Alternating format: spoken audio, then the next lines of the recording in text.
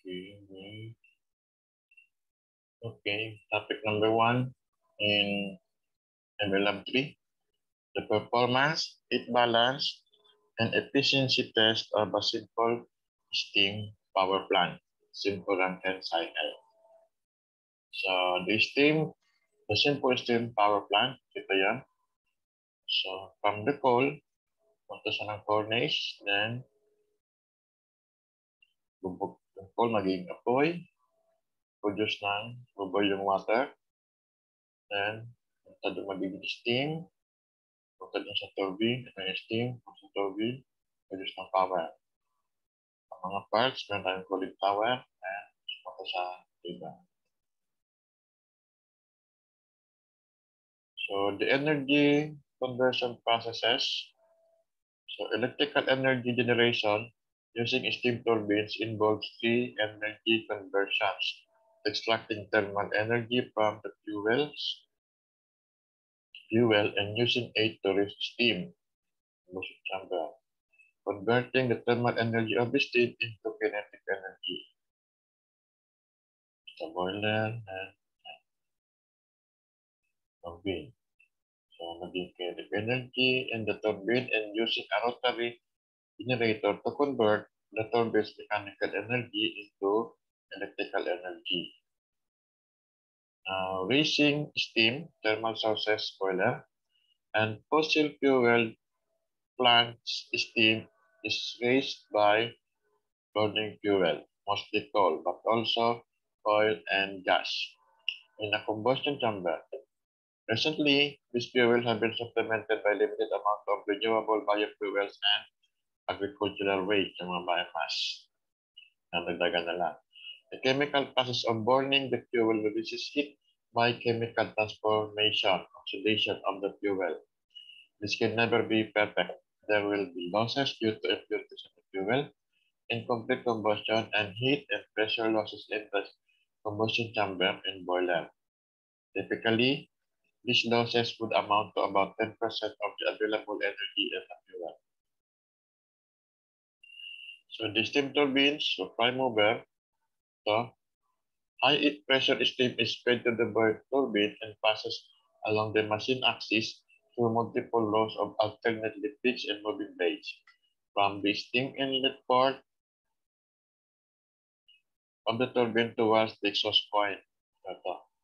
The blades in the turbine cavity are progressively larger to allow for the expansion of the steam. Yan, kaya pabuka yan. Diba ka-drawing nyo, kapaliit. So, cross na palitan, drawing nyo. Okay. So, the stationary blades act as a nozzle in which the steam expands and emerges at an increased speed but lower pressure. So, this is Bernoulli's conservation of energy principle. Kinetic energy increases as pressure energy falls. As the steam impacts on the moving blade, it imparts some of its kinetic energy to the moving blade. So, iikat yan. Okay? Yung gawin nyo, so that means kahit tamang solusyon nyo, process nyo, pag mali ang gawin nyo, mali pa rin kayo. Okay? Para kayo nagbibenta, nag-i-expect, pero binigay yung sample, iba naman pala. So, hindi ka rin mabibilhan. The condenser, sana yun. Ito.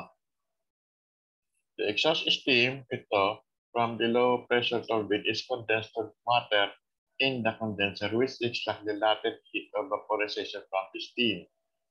This causes the volume of steam to go to zero, reducing the pressure dramatically to near vacuum conditions, thus increasing the pressure drop across the turbine, enabling the maximum amount of energy to be extracted from the steam. The condensate is then pumped back into the boiler as feedwater to be used again. It goes without saying that condenser system need a constant, ample supply of water, and this is supplied in a separate circuit from the cooling tower, which cools the condenser water, cooling water by direct contact with the air and evaporation of a portion of the cooling water in a cooling tower. Next, the electromechanical energy transfer, which is the generator. So the steam turbine drives the generator to convert the mechanical energy into electrical energy. Typically, this will be a rotating field synchronous machine. These machines are described more fully in sections on generators or on topic of generators. The energy conversion efficiency of these high-capacity generators can be as high as 98 or 99% for a very large machine. Ancillary system, ano yung mga other parts. Apart from basic steam raising and electricity generating plant, there are several essential automatic control and ancillary systems which are necessary to keep the plant operating safely at its optimum capacity, including the matching the power output to the demand, current controls, maintaining the system voltage and frequency, keeping the plant components within their operating pressure, temperature, and speed limit, lubrication system, feeding the fuel to the combustion chamber and removing ash, conveyor, pumps and fans for water and airflow, pollution control, separating harmful product from the combustion exhaust emission, then cooling the generator, electricity transmission equipment, which is the transformer and high voltage switching, then the overload protection, emergency shutdown, and load shedding. Okay. Next, the basic theory is the Rankine cycle. The Rankine cycle is a model that is used to predict the performance of a steam turbine system. The Rankine cycle is an idealized, a cycle, hindi yung turbine lang. Is an idealized thermodynamic cycle of a heat engine that converts heat into mechanical work. The heat is supplied externally to a closed loop, which usually uses water as the working fluid. In this cycle, the heating and cooling processes occurs at constant pressure. So figure 1 illustrates the Rankine cycle of this diagram, temperature, entropy, and the equipment used in the cycle. So ito yung equipment. Following the cycle from state 4, the water enters the steam generator as a subcooled liquid at pressure P. So the energy supplied in the steam generator raises the state of the water from that of a subcooled liquid to that of a saturated liquid.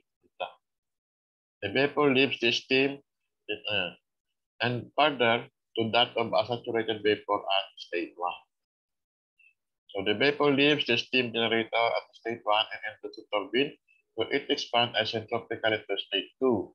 It enters the condenser at this point and is condensed at constant pressure from state 2 to state 3. At state 3, the water is saturated at the pressure in the condenser. And the liquid cannot enter the steam generator, which is at higher pressure, until its pressure is raised to that of the steam generator. So a pump performs this very easily, in contrast to the compressor in Carnot vapor cycle, and raises the pressure of the liquid to P, the steam generator pressure. The liquid is now a subcooled liquid at state 4, and the cycle is complete. Problems would still exist if the steam entered the turbine as a saturated vapor.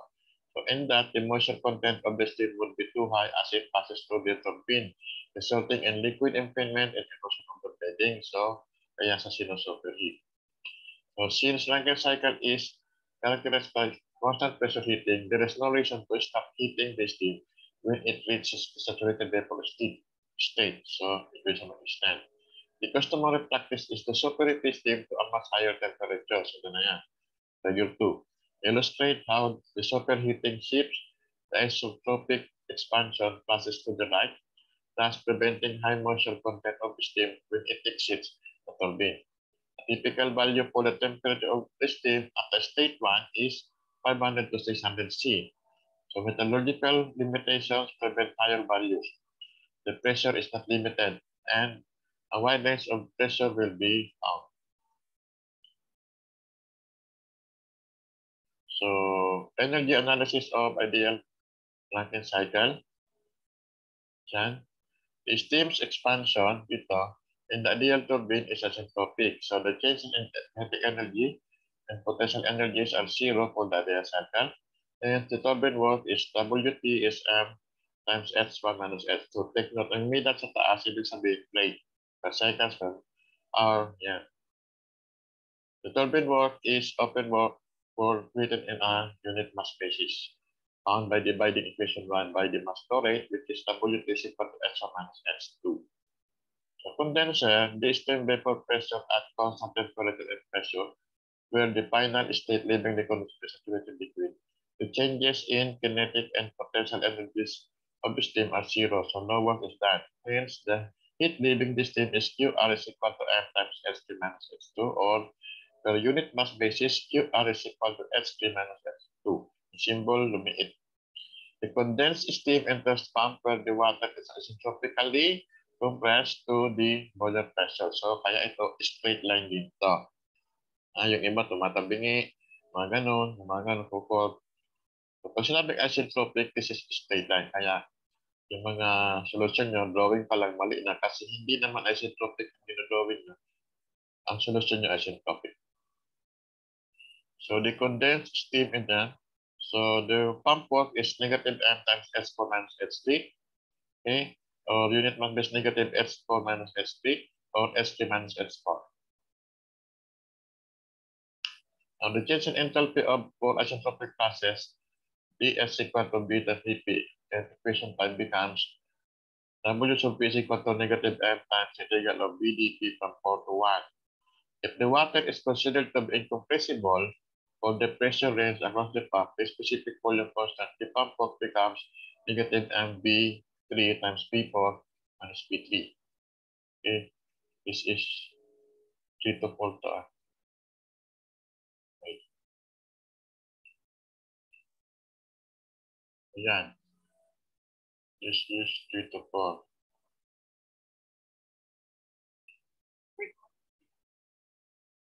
So now in the steam generator, it is added to the water at constant pressure. The changes of kinetic and potential energy at zero, the work is zero, and the first law equation reduces to Q is equal to M times S1 minus S4 by unit mass. QA is equal to S1 minus S4. So like that. Now the thermal efficiency of the cycle is the net work divided by the heat added. Is equal to the turbine work plus pump work. So the efficiency is net work divided by Q sub A. So this may also be written just in terms of heat, as the algebraic sum of the cycle heat flow is equal to the net work for a year in a full cycle. The net work is equal to the sum total of QA plus QR, where QR is negative. Okay. So this is for the Rankine cycle. Example number 1.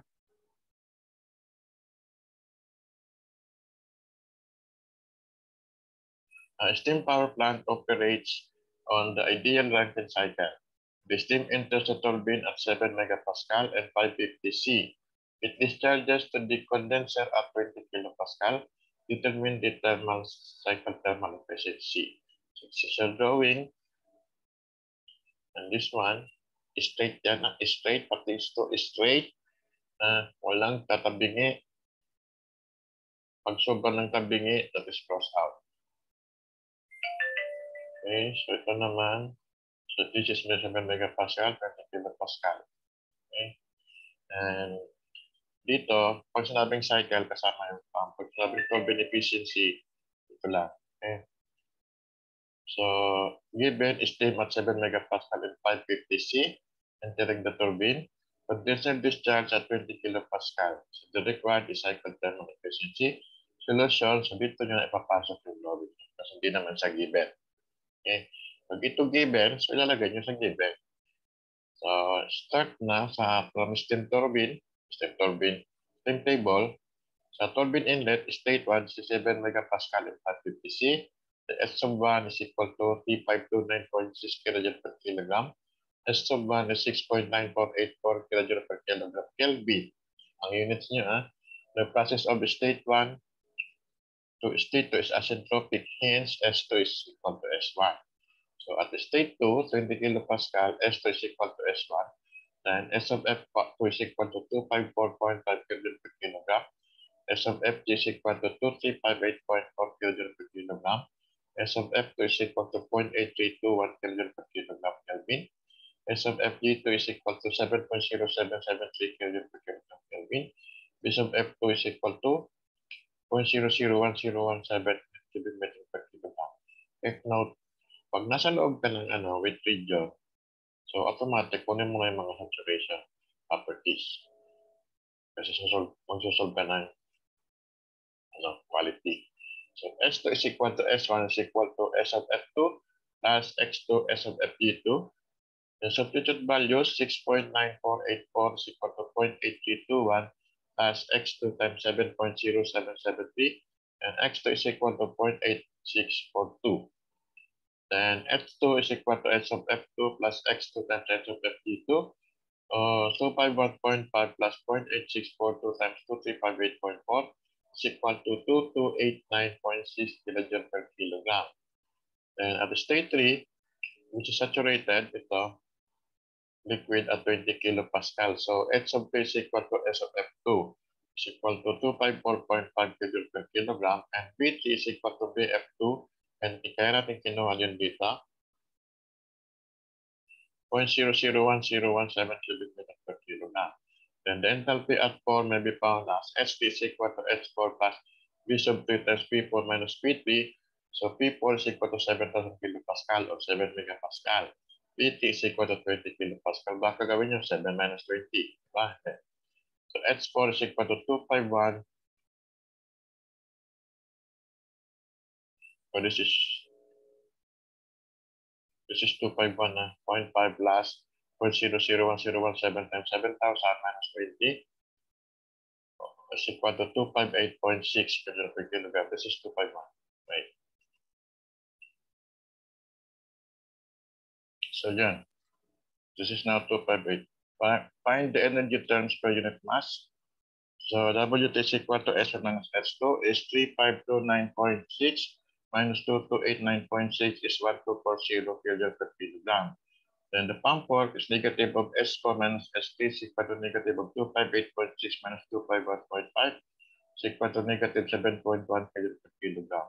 Then the net work is the sum is 1240 minus 7.1 is 1232.9 kilojoule per kilogram.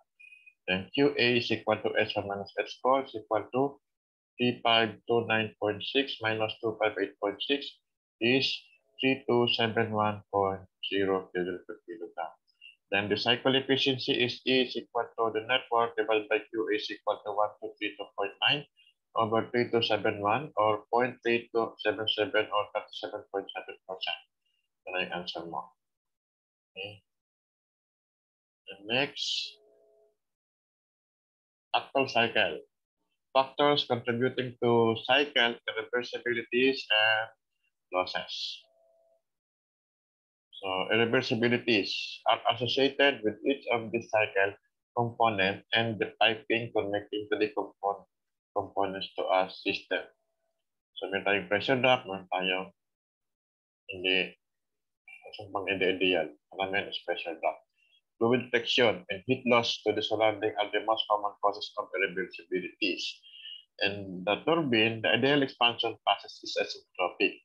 But as the steam flows to the turbine blading, fluid friction occurs, increasing the steam's entropy, so it is greater at exit than at inlet condition. This is accounted for by the turbine internal or asymptotic efficiency. This value is determined experimentally by the manufacturer. So once it is known, the value may be used in computing the actual work the steam indicates it did. The turbine's asymptotic efficiency is defined as N sub T is equal to S1 minus S2 prime over S1 minus S2. Ito. Yan. 2 prime, 4 prime. Papasok dun ha. Ang actual sa pump 4 is pa-left, pa-right. Dito naman pa-right din. So lahat sa pa-right. Walang papunta doon. Ito papunta dito. Okay? Iyan. Fluid flow irreversibility significantly reduce the turbine work and the net work from the cycle. Heat loss from the turbine is negligible. The turbine's asymptotic efficiency is a determination of how well the available energy is used.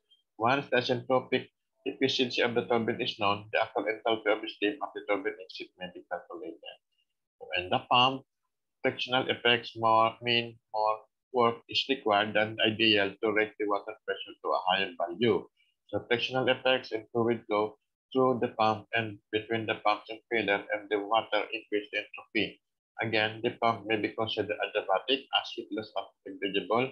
So the pump isentropic efficiency allows us to determine the actual state of the water leaving the pump and to determine the entropy increase across the pump.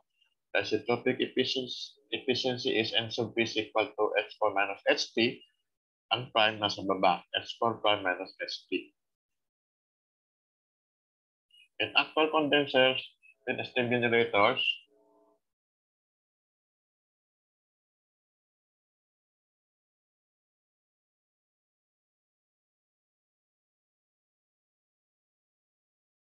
there are also pressure drops. There is a pressure gradient across the condenser sa mga piping tubes.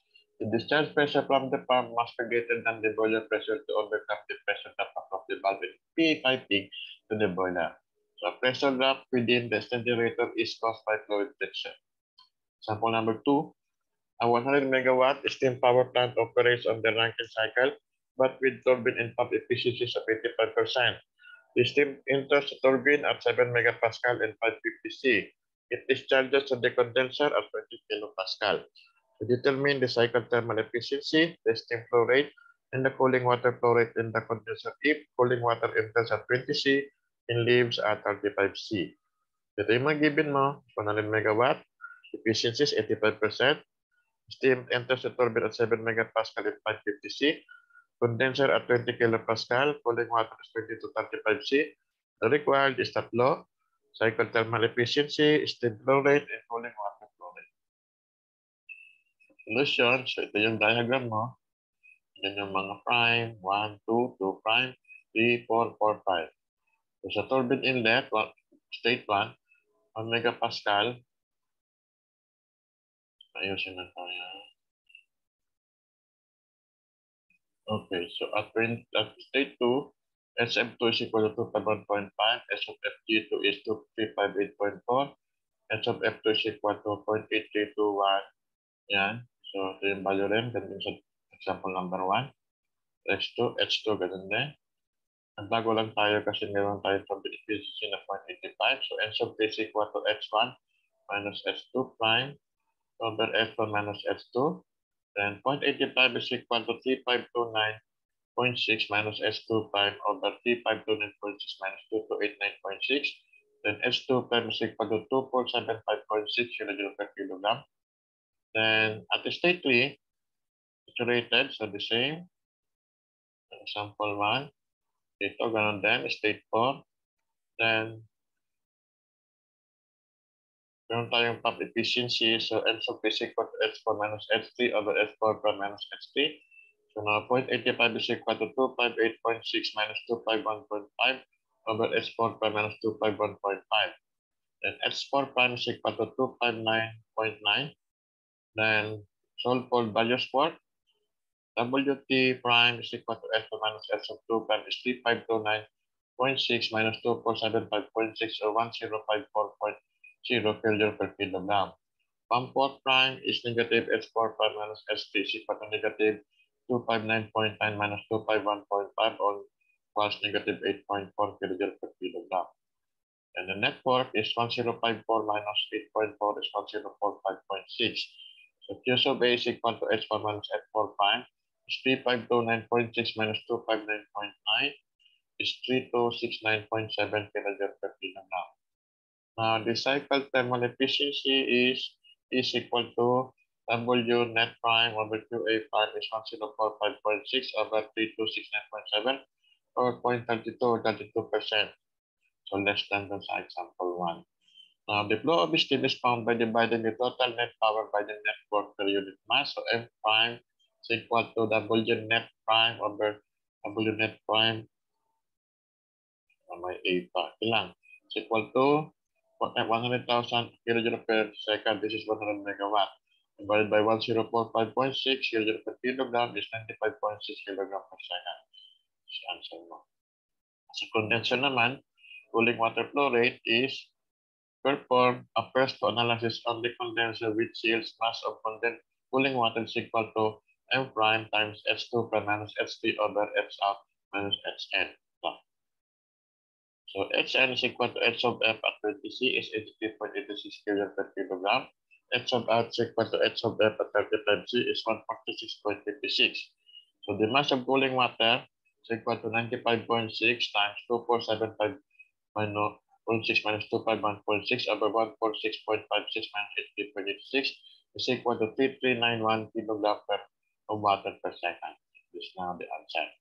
So dito, itong water, pwede naman to the MC, pwede the T's. But since available naman yung mixing table yung hawak nyo na, ito gagamitin. Okay.